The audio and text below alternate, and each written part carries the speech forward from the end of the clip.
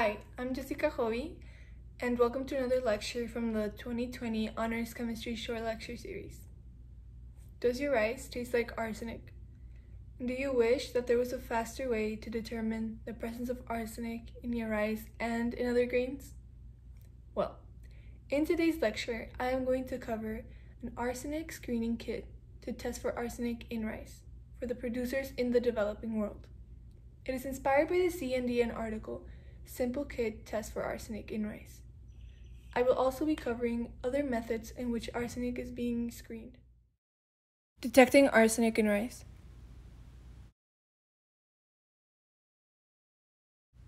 In this presentation, I will be talking about the CNDN article. I'll be touching on what is arsenic, how is arsenic found in rice, the best ways to screen for arsenic, the good state reaction, the kit for rice, and I will give a short conclusion in the end.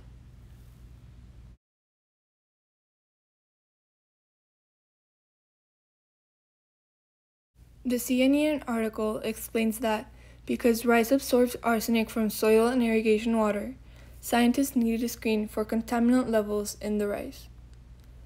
They developed a method of analysis that was the ideal way of screening.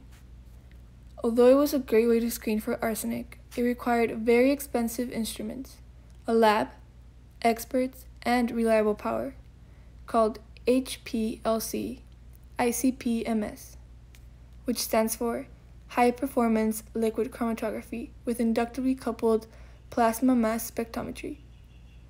Even though this is the ideal method, in many top rice exporting regions, it is not easy to have HPLC ICP-MS. In this article, they stated that there was a 4-step, hour-long process into finding a result for this method. Later, I will deeply explain the process into finding the concentration of arsenic with this method, otherwise known as the arsenator kit.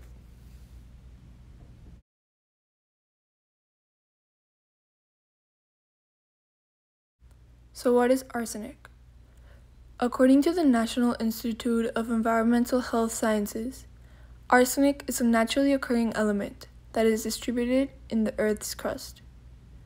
It is commonly found in water, air, food, and soil. There are 2 types of arsenic, organic and inorganic. The difference is, organic arsenic is attached to carbon and inorganic is not. Arsenic is highly toxic and could result in cancer and skin lesions. Organic versus inorganic. Organic arsenic is attached to carbon atoms and is described to be harmless. It is also said that they could be part of sugar molecules. Inorganic arsenic is not attached to carbon atoms, and they are highly toxic. An example of inorganic arsenic would be arsenic trioxide, which is a lethal poison. Arsenic trioxide is very strong and could be used in different ways. For example, the picture in the bottom right is an example of arsenic trioxide injection, which is used to battle leukemia. This shows how dangerous this could potentially be.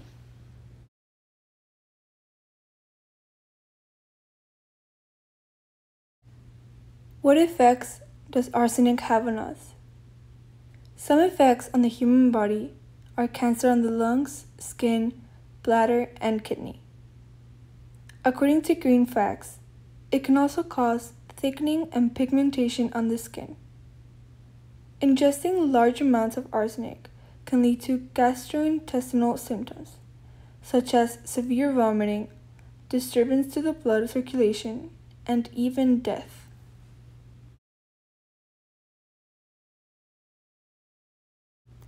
So how is arsenic found in rice? Arsenic is absorbed by plants as they grow. Some plants grow more than others, which means that they absorb more arsenic. Rice absorbs the most out of commonly eaten foods. The picture on the right shows how arsenic is brought to the roots by silicon and phosphate transformers.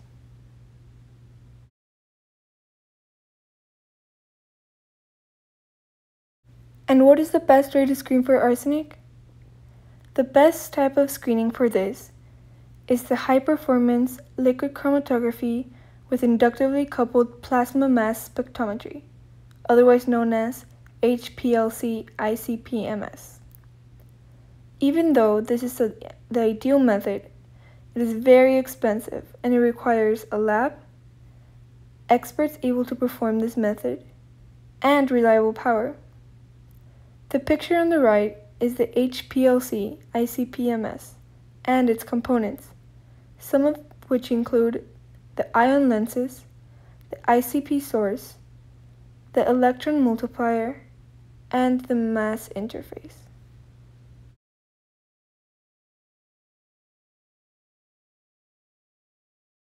The arsenator kit for rice.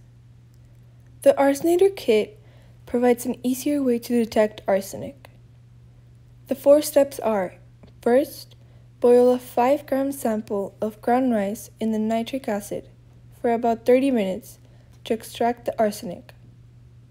Once solution is cool, it is transferred to a flask, after which we can use the arsenator kit.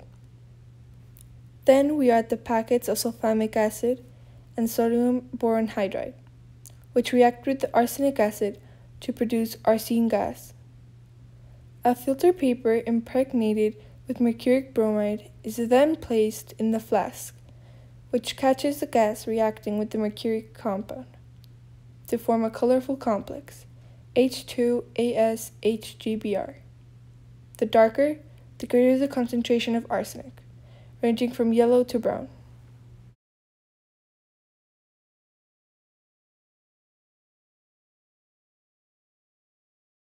The arsenator kit includes a digital photometer to give accurate digital readings. It includes the color scheme to see how much arsenic the rice actually has. It includes actual materials needed in order to work the kit properly. The kit is a bright red color, and it is small and easy to move around and work with. In the kit, there is also a set of instructions to follow. And lastly, the kit can be used for over 420 tests.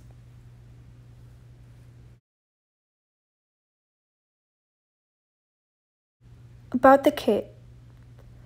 According to UNICEF, the estimated weight for the kit is around 3 kilograms. The estimated volume is about 0.13 cubic meters. The estimated dimensions are 36 by 30 by 12 centimeters. The price for the kit is around $1,097.64 US.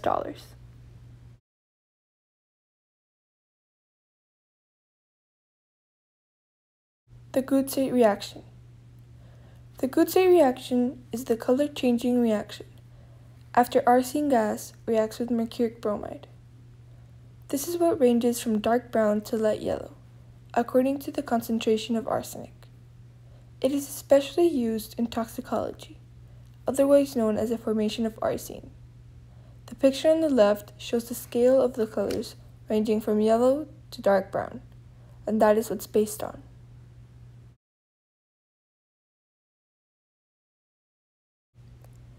As of 2015, brown rice has 80% more arsenic than white rice, meaning the brown rice plant absorbs more arsenic than the white rice.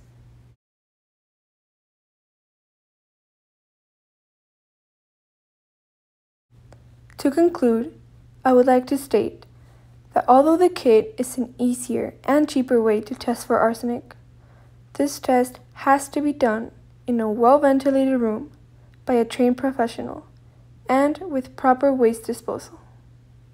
Nevertheless, this test has also produced less than 10% false positive and false negative results, making this a very easy and reliable source.